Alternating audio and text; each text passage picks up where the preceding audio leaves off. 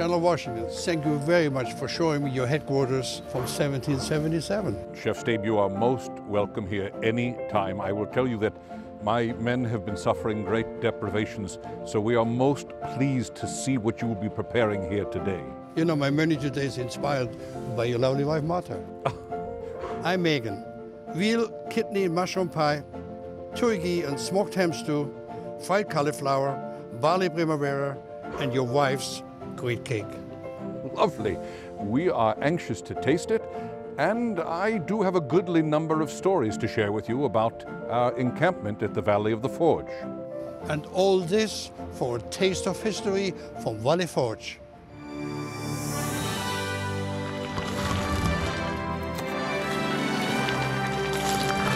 Wow, spectacular.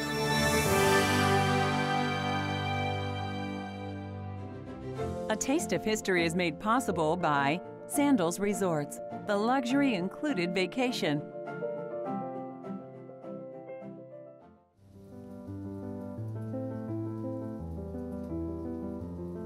The winter of 1777. A lot of snow, a lot of ice, no food for the troops. General Washington moved into an existing home and made it his field headquarters. Our menu is inspired by Martha Washington's presence, being with her husband, General George Washington, at Valley Forge. Martha Washington traveled all the way up from Mount Vernon. They would use the headquarters to eat and discuss strategy for the next day. So there was always going to be junior officers, other officers for dinner.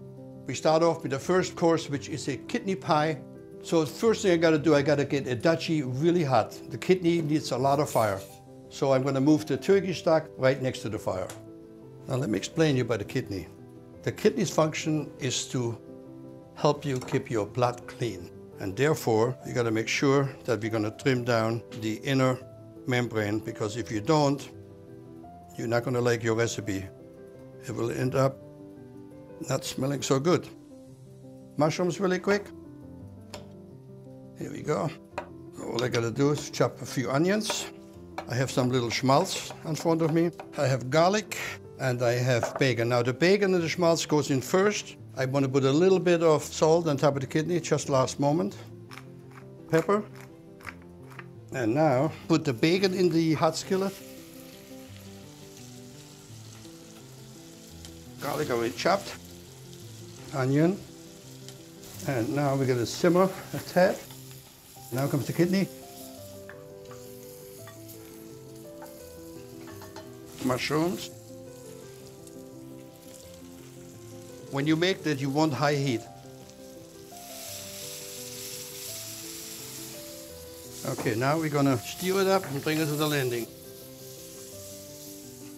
Here we go. Wow, I love kidney. All I'm gonna do now, with a little bit of brown sauce, very little. Later, when it's baked in the oven, in the unsweetened dough, it just adds a certain amount of more flavor into it. Not much.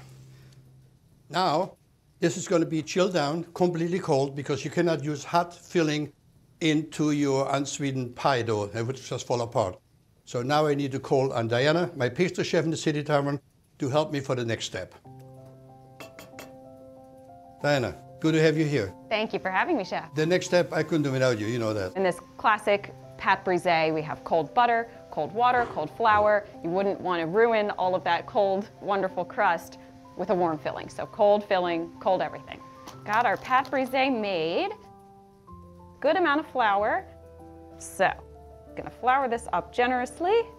Grab our rolling pin.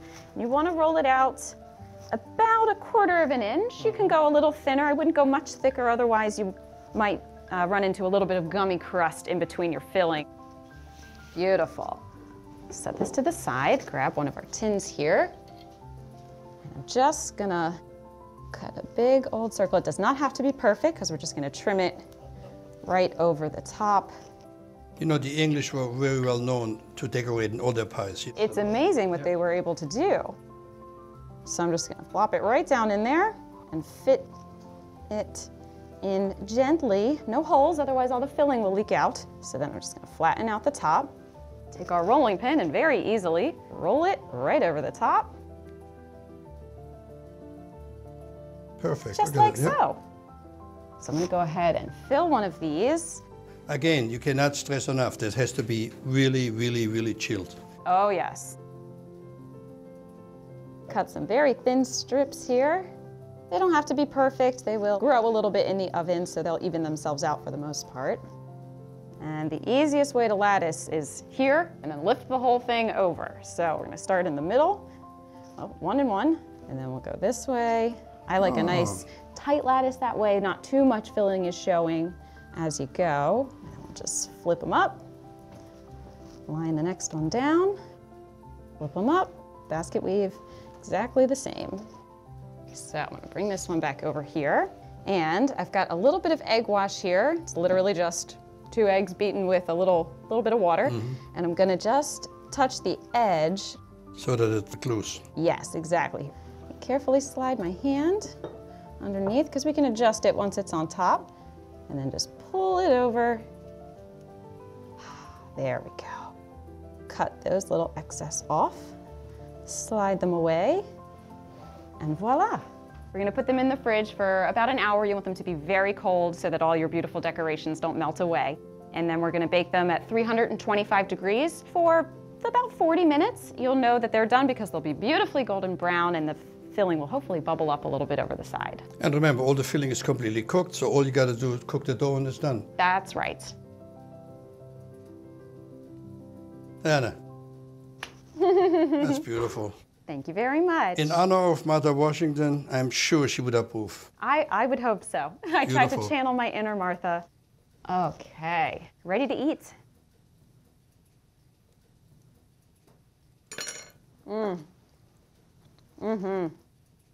I love kidney pie. Very nice. Beautiful Excellent. artwork. You know, I don't usually like kidney, but I think that the petite size of it is what makes it so appetizing. I don't know. I think everybody should make that. I think you're right. Absolutely. Give it a try.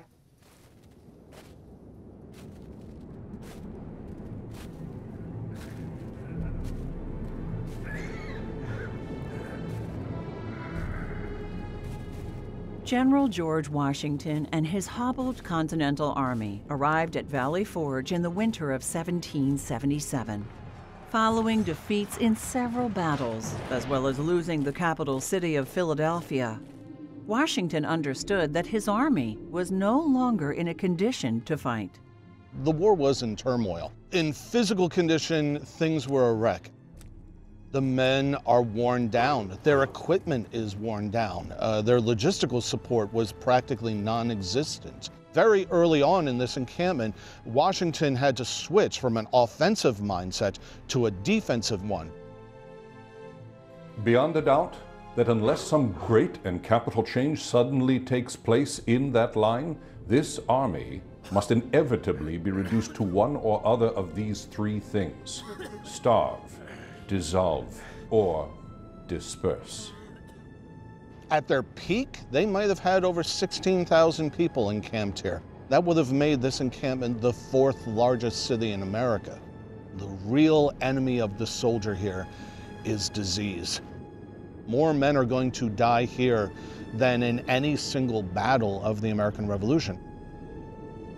At this time of the war, there were questions about the competency of the leadership of George Washington, a thought that seems impossible today. Washington isn't just trying to save his army, he's actually trying to save his job. There are a lot of people who were looking at his failure to protect Philadelphia and rationally wondering whether or not they chose the right man for the job. Openly defying congressional orders to reclaim Philadelphia, Washington chose instead to remain at Valley Forge. He believed his troops needed rest and had hoped to fit his soldiers with warmer clothing and provide food to regain strength. He has been wanting to reform and restructure and train up the army, and he's never had the time over the last 2 years. Suddenly here at Valley Forge, he has most of his army in one place, not only for a winter, but for half a year. Despite the inevitable death toll at Valley Forge, it was during these years that the Continental Army was able to reorganize, train, and unify under the close eye of General von Steuben. This training undoubtedly led to a stronger, more cohesive army that was far more equipped for the ensuing battles to come. When they do decide to leave Philadelphia, so to speak, they will likely march across the Jerseys. Over the course of Washington's military career, his biggest military victory wasn't crossing the Delaware. It wasn't capturing Cornwallis. His greatest victory as a general was keeping this army alive and functioning for 8 years. Valley Forge is really one of the very few places that gives a specific tribute to the work and sacrifice experienced by soldiers in war off of the battlefield. And I think they're owed their due. The main course today is turkey, smoked pork made of the wood vegetables. It's basically a soup or a stew, if you will, that would have served a lot of people at the headquarters of General Washington. The first thing I'm gonna do right now, I'm gonna butcher the turkey really quick. I already have a turkey stock behind me that I set up earlier with all the other goodies of the turkey, the neck, the stomach. There we go. For this recipe, you take the skin off because it's more of a soup than it's a stew. Cut through the bone, and cut the pieces. The dark meat is preferred for this recipe. I'm taking one breast off, one lobe. It's really easy if you ever do that because all you got to do is follow the contour of the breastbone. There we go. Take off the skin again. Turkey in here. So the stock, as you see, obviously has a lot of flavor. Wood vegetables, the innards of the turkey. I have a pot already on the fire. Now remember, this is more of a soup than it's a stew or soup-stew combination. So now I'm going to take this in here. And now I'm going to bring this to a simmer. I have a leek. I have celery root. I have a rutabaga. And it's a beautiful forgotten vegetable nowadays, but it's really gorgeous. Plus has a nice color and beautiful flavor. Now the turnip will most likely disintegrate, but it gets great flavor. I don't even peel the parsnip, just have it cleaned really good. And a little bit of carrot, same thing here. Don't need to be cleaned at all, just wash really good, which I did. So those are all root vegetables that would have been around during the winter of 1777 without any problem. Now I'm going to chop up the pork. Just some smoked pork. Remember, it's completely cooked, so I need to just cut it down. And again, it gives you, there's a lot of calories in there as you take a look. The fat, it's beautiful. And you remember, Washington loved pork. He had up to 120 and more pork behind his distillery in Mount Vernon. So here we go, it's about this much. When you do use cabbage, you want to cut out the core, because the core is much tougher than the leaves. So if you leave the core on it, you will have tough cabbage. Pork can go in there now. Lots of nutmeg for that. Now the cabbage will away quickly. All right. If you would do this from scratch at home and you don't have a stock like that, you'd have to cook it much longer. Since my stock was such a powerful stock, I don't need much time to cook it. The turkey took about maybe 7 to 8 minutes. The pork is already cooked. We're just going to get the vegetables cooked, but not overcooked, so they're still noticeable. So Diana, you thought you were going to be done after those fantastic kidney pies? I knew you weren't finished with me yet. Well, because I have you here, otherwise I do it myself, but much better if you do it. So, in keeping with the tradition of what they call today Pennsylvania Dutch, a lot of noodles and dumplings were used in stews like that. And what it does is when you put the noodles in there, the little bit of the flour cooks off, almost becomes a little bit of a binder as well. Perfect, easy. Square is the best because then there's no waste either. Yep. I've let the dough come to, slightly less than room temperature, yeah. just a little bit of chill so that it doesn't completely fall apart when we throw it in.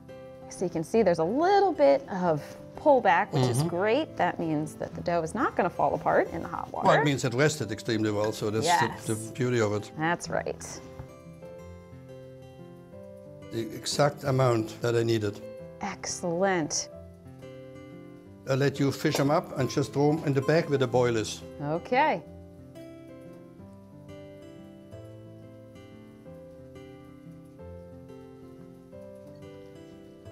So it's like 3 minutes for the noodles to cook and ready to serve.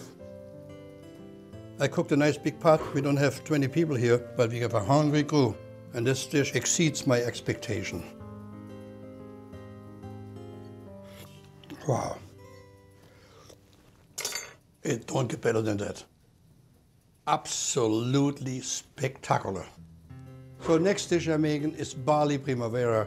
Barley was a big grain grown right here in this estate. So what I'm doing right now, I just have some shallots here, some green onions, a little bit of zucchini, carrots, and a few mushrooms.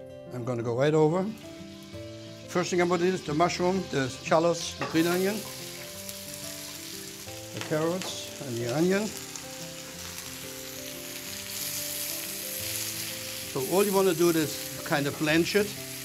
You don't wanna overcook it because you wanna have the crispness of the vegetable. And not everything on a Taste of History has lard or meat. This happens to be a vegetarian dish. So we put the barley in. It's a big starch in the city tavern.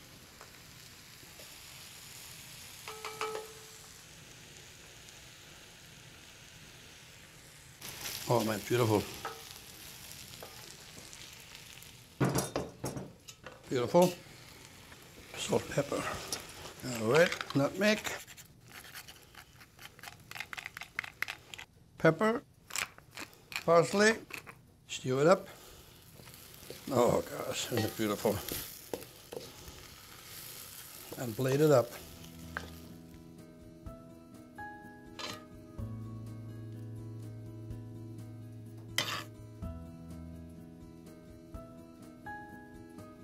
What makes it so unique is the shallots, and there's just no substitute. A little bit more parsley on top.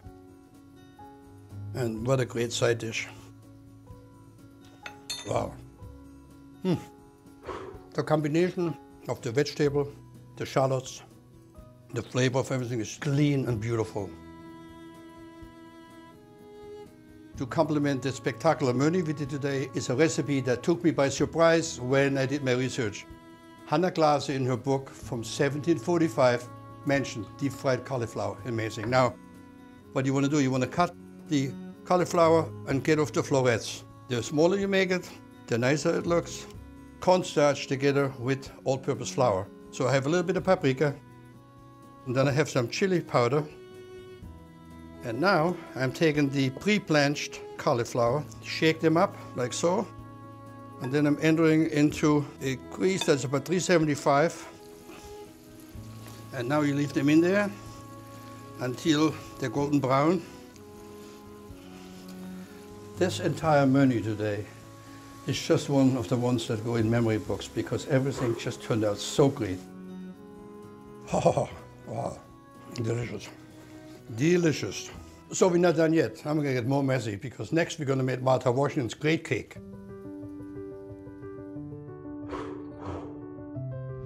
The house that Washington would eventually use as his headquarters was owned by Isaac Potts. He was a member of a very prominent family in this area of Pennsylvania.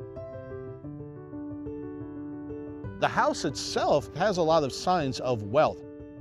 High ceilings, lots of windows, lots of doorways in and out, things that you wouldn't find in a normal colonial farmhouse. But all of those windows, all of that extra space was necessary to handle the staff that Washington would have.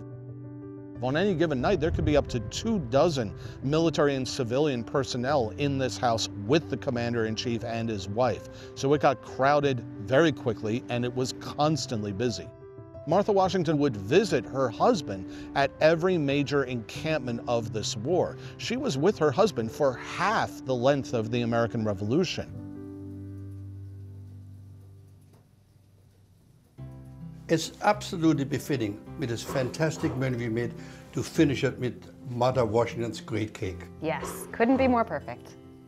So we'll start with 3 eggs. I'm gonna separate them so you can get started whipping the whites as we need them at a full, firm peak. Important, if you want to do that, you need a balloon whisk.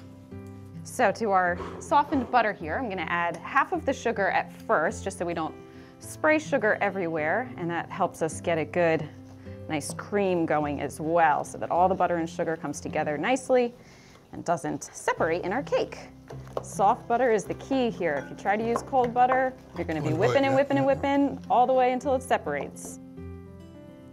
Some people always ask me, what is buttercream? This is buttercream. So you really want to make sure these two are very well combined.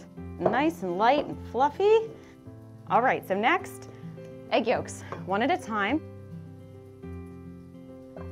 So far, just like most average cake beginnings. Butter, sugar, eggs. We have some flour here. We also have a little bit of ground mace, freshly grated, of course.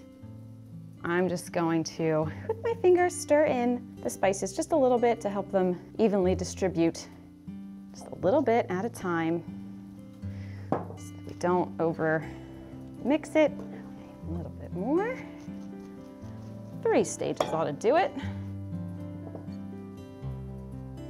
I'm working on the egg white. I've just taken it a little easy. I'm watching you. Of course. By the time you got everything mixed, I should be ready too. There we go.